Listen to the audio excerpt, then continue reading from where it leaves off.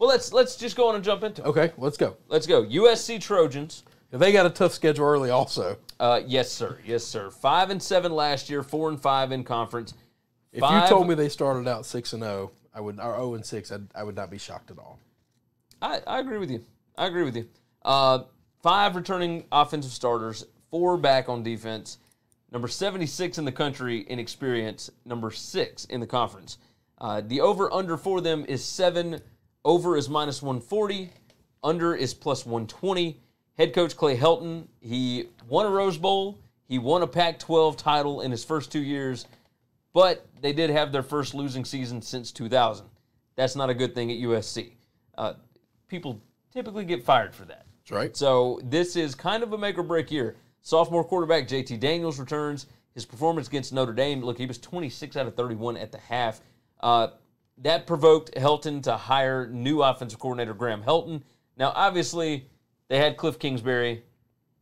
They start working on what they're going to build this offense into.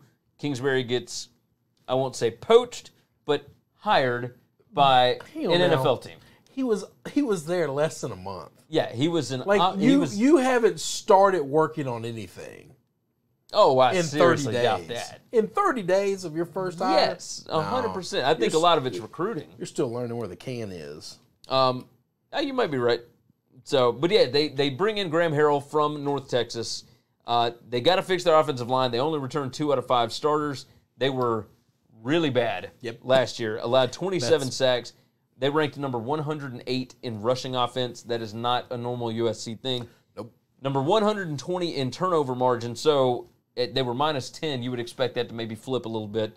Defense needs more takeaways, but they've got to replace the entire secondary. Look, the over-under 7. Over is minus 140. I'm hitting dead on the number. I've got them at 7-5 this year. Whoa.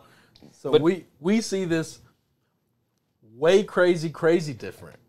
I think that their schedule, like, because of the division that they're in, they don't have to play the majority of the really tough teams.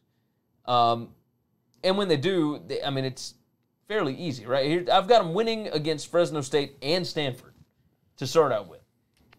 And then losing at BYU, Utah, at Washington, at Notre Dame. So I've got them 2-4 to start. But then a win over Arizona, a win at Colorado, a loss at home against Oregon, a win at Arizona State, win at Cal, and a win against UCLA. So you think they're just going to go on the road to 2 pretty well-coached teams and just take W's? I think that they have got significantly more talent than both of those teams. I don't know that matters, though. It may not. I mean, but this is my thing. I've that's right. 7-5, we're 6-3 in the conference. If UCLA wins that game, that coin flip game, I got them 4-8. I think in that first 6 games, I think they come away with 1 win. I don't know where it's at, but they're not going 0-6.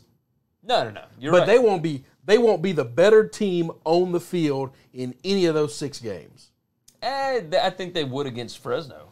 Man, I don't know. Because, dude, Fresno loses everybody. We already been over them. Yeah. And you might be right. And I'm just thinking first game of the season. Typical Fresno tough team.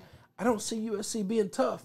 That offensive line, they used to put NFL linemen in the league. They put running backs in the league because they bullied people up front.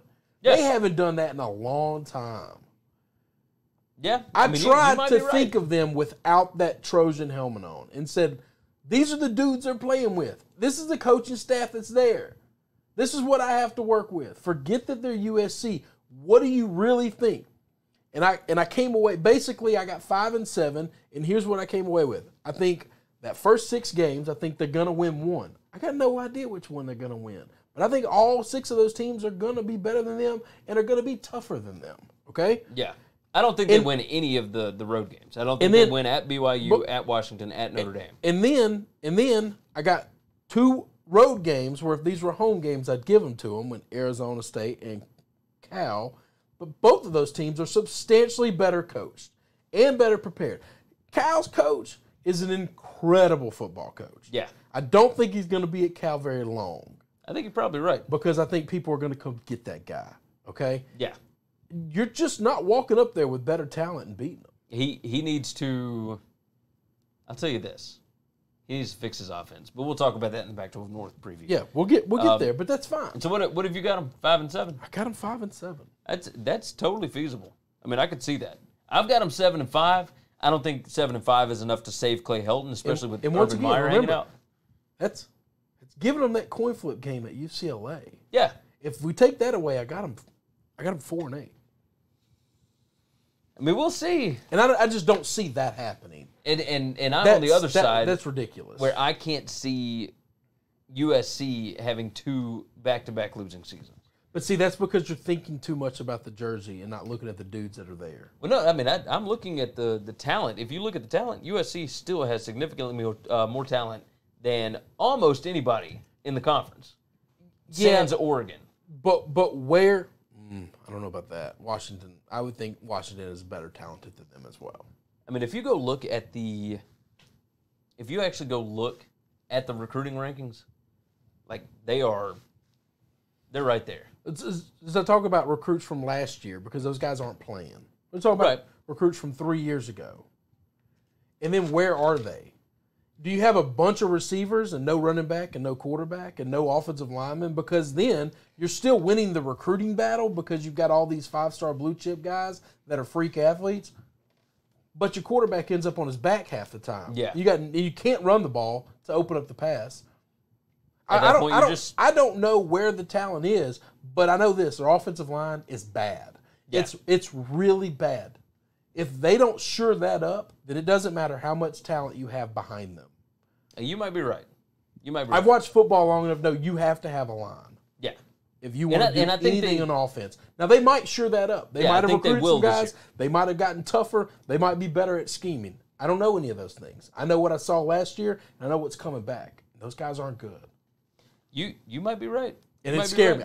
I just think there's some coaches out there that are tough in this conference. I don't think they have talent in this conference the way other conferences do, but the coaching staffs in this conference not a joke.